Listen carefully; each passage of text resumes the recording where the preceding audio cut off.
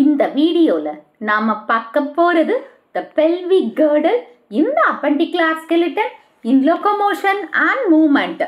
The pelvic girdle அதாவது இடுப்பு பகுதி hip jointல இருக்கிற bones பத்தி படிக்கிறது தான் இந்த pelvic girdle. ஸோ இங்க பார்த்தீங்கன்னா இந்த pelvic girdleல வந்து ரெண்டு போன்ஸ் இருக்கு, ரெண்டு ஹிப் போன்ஸ் இருக்கு. அதுக்கு பேர் வந்து காக்சியல் போன்ஸ். காக்சியல் போன்ஸ் இது வந்து சக்காரம் போன். ஸோ காக்சியல் போன் வந்து ரெண்டு பக்கம் இருக்கு. ஸோ இந்த பக்கம் ஒன்று இந்த சைடு ஒன்று இருக்கா, ரெண்டு இருக்கா. இப்போ இந்த காக்சியல் போன், அதுக்கப்புறம் இந்த காக்சியல் போனை 3 பீசஸ் ஆஃப் போன்ஸ் இருக்கு. அது வந்து ஈலியம், பியூபிஸ் அண்ட் இச்சியம். இது மூணும் சேர்ந்தது தான் காக்சியல் போன். இந்த ரெண்டு காக்சியல் போனை ஜாயின் பண்ணுறது வந்து செக்காரம். அதே மாதிரி இந்த காக்சியல்ல மொத்தம் 3 போன்ஸ் ஃபியூஸ்ட் ஆயிருக்கு இல்லையா, ஈலியம், பியூபிஸ், இச்சியம். இந்த 3 வந்து ஒரு இடத்துல ஜாயிண்ட் ஆகுது. இந்த பெல்விக் ரீஜன் இந்த ஜாயிண்ட் ஆகுது இந்த ரீஜன். அப்போ அந்த ஜாயிண்ட் ஆகிற ரீஜன் வந்து ஒரு சாக்கெட் மாதிரி இருக்கு. அந்த சாக்கெட்டுக்கு பேர் வந்து அசிட்டாபில்லம். இந்த அசிட்டாபில்லத்துல தான் இந்த தை போன்ன்ற ஃபியூமர் வந்து ஃபியூமரோட ஹெட்டு, இந்த ஹெட்டு பகுதி ஃபிக்ஸ் ஆயிருக்கு. ஃபிக்ஸ் ஆயிருக்கிறதுனால தான் அந்த மூமெண்ட்ஸ் ஈஸியாக நம்ம நடக்கிறதுக்கு ஹெல்ப்ஃபுல்லாக இருக்குது. அது மட்டும் இல்லாமல் இன்னொன்று இந்த போன்ஸ் இருக்கு இல்லையா, அதாவது இந்த ஹிப் போன்ஸ் யாருக்கு சப்போர்ட்டிவாக இருக்குன்னா, அதாவது நம்ம பாடியோட ஃபுல் வெயிட்டை பியர் பண்ணுறதே இந்த ஹிப் போன்ஸ் தான். அதனால் இது வந்து அதாவது பெல்விக் ரீஜன் தான். அதனால் இதை வந்து போன் பேசின் அப்படின்னும் சொல்லலாம். நம்ம என்டையர் பாடியை வெயிட் பியர் பண்ணணும், வெயிட் அந்த என்டையர் பாடியோட வெயிட்டை தாங்கிறதுக்காக இருக்கிற பகுதி தான் இந்த பெல்விக் ரீஜன். இந்த பெல்விக் ரீஜன் கொஞ்சம் ஸ்ட்ராங்கஸ்டாக இருக்கணும், ஏன்னா வெயிட்டை பியர் பண்ணணும். அது மட்டும் இல்லாமல் இந்த லோயர் லிம்ஸ் இருக்கு இல்லையா, இந்த லோயர் லிம்ஸை ஆக்சியல் ஸ்கெலிட்டனோட அட்டாச்மெண்ட் அண்ட் ஆர்டிகுலேஷனை வச்சிருக்கணும்.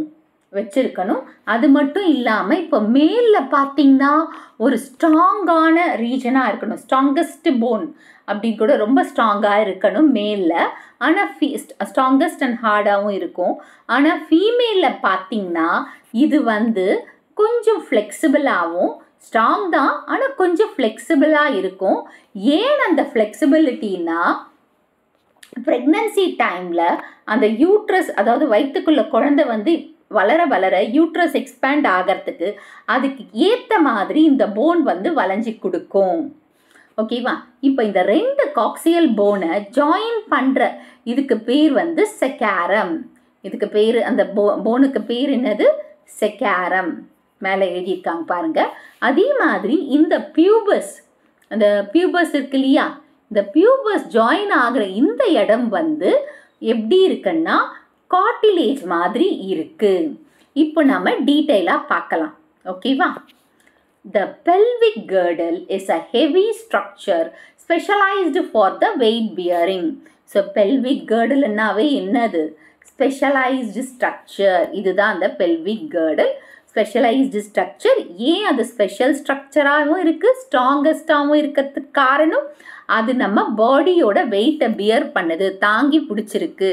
அதனால் it is composed of 2 hip bones called coxial bones that secure the lower limbs to the axial skeleton.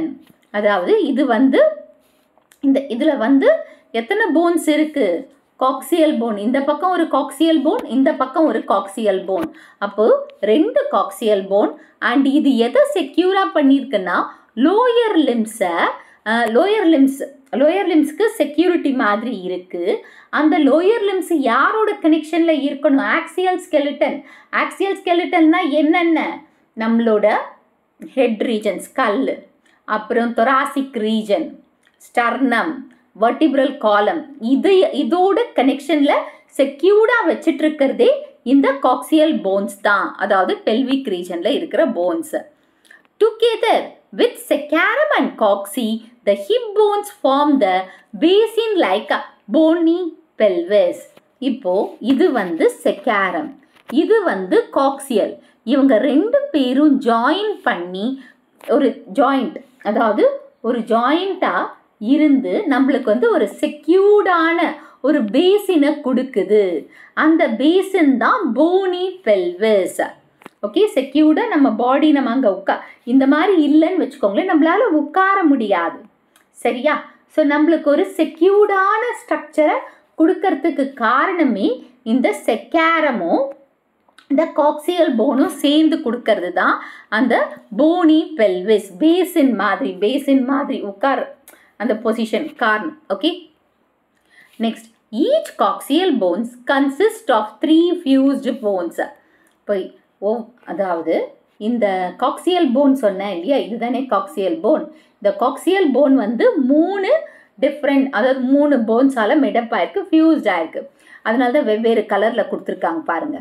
இது வந்து ஈலியம் அண்ட் பியூபிஸ், இங்கே இருக்கிறது வந்து பியூபிஸ் அண்ட் இது வந்து இச்சியம்.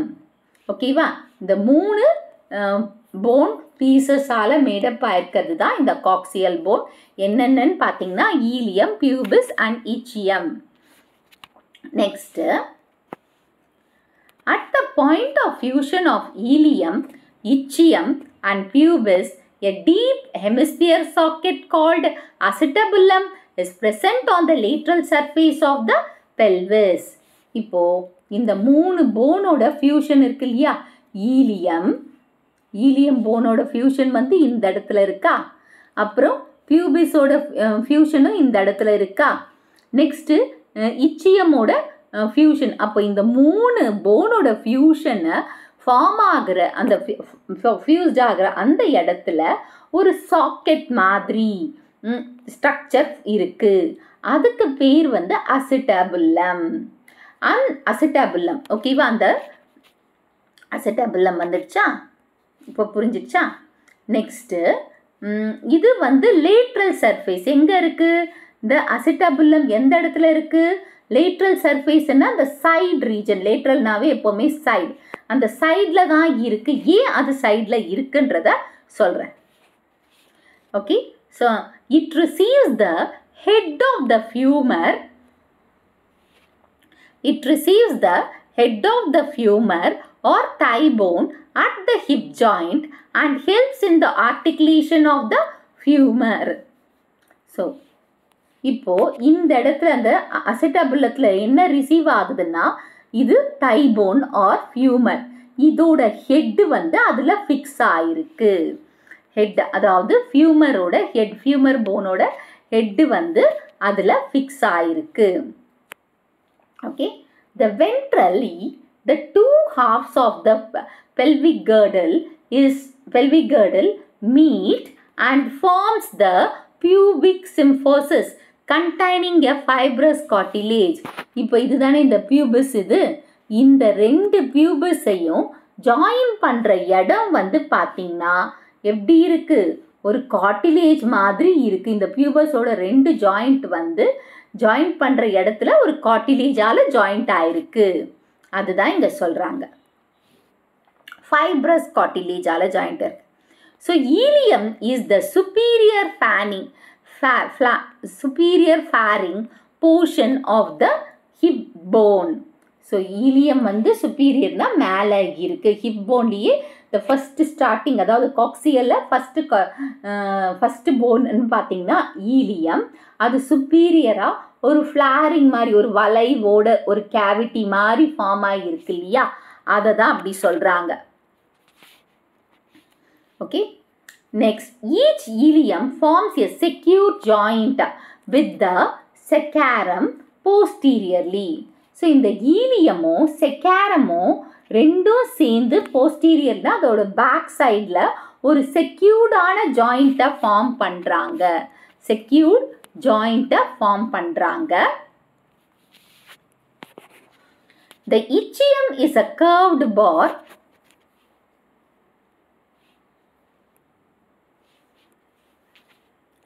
ஸோ இச்சியம் எப்படி இருக்கான்? ஒரு கர்வ் பார் மாதிரி இருக்கு. ஸோ போனோட ஒரு கர்வ் பார் இந்த இருக்கு இல்லையா, இந்த இதுதானே வந்து இச்சியம். ஸோ அந்த இச்சியம் வந்து போனோட கர்வ்டு பாராக இருக்கு. Curved what? The V-shaped pubic bones articulate anteriorly at the pubic symphysis. So, இந்த V-shaped ஒரு இது ஃபார்ம் பண்ணுறாங்க இல்லையா இந்த இடத்துல இந்த pubic region இந்த V-shapeல இந்த இடம் இந்த இடத்த V-shaped அது வந்து articulateனா மூமெண்ட் ஆகுது ஏன்னா அங்கே வந்து cartilage தான் இருக்குது. ஸோ ஆன்டீரியராக மூமெண்ட் இருக்குது அந்த இடத்துல. ஸோ அதுக்கு பேர் வந்து பியூபிக் சிம்பயாசிஸ். அந்த V-ஷேப்பாக ஃபார்ம் ஆகிற அந்த இடத்துல முன்பக்கமாக லைட் மூமெண்ட் இருக்குது. அதுக்கு பேர் வந்து பியூபிக் சிம்பயாசிஸ்.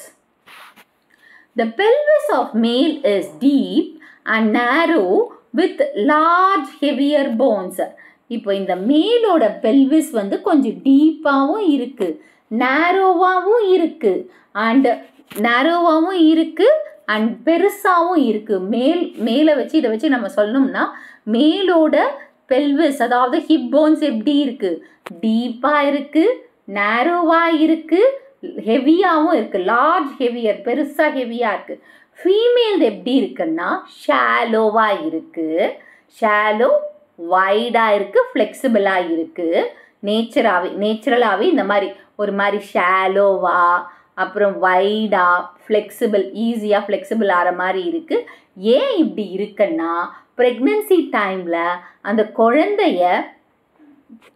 குழந்தைய ஹோல்ட் பண்ணணும், வளர எக்ஸ்பேண்ட் ஆகணும். அதுக்கேற்ற மாதிரி இந்த பெல்விக் போன் வந்து வளைஞ்சி கொடுக்கும். ஸோ இதுக்கு காரணம் இந்த மாதிரி ஷாலோவாக வைடாக ஃப்ளெக்சிபிளாக இருக்கிறதுக்கான காரணம் ஃபீமேல் ஹார்மோன்ஸ்.